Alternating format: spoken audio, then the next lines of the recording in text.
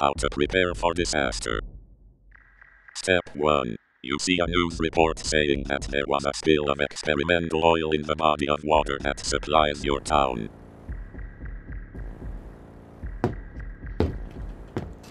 Step 2. You turn on your sink to check the water, but there isn't a distinct yellow color of oil.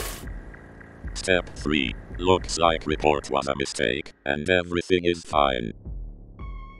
Step 4. Tell your friends and family that there's no cause for alarm and you can safely drink the water. Step 5. You like water not too cold, but not too warm, so fill it halfway with bottled water from the fridge and halfway with water from the sink.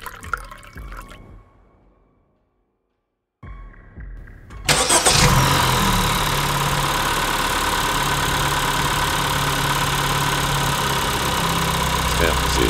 The warm water boil take and float some cold water.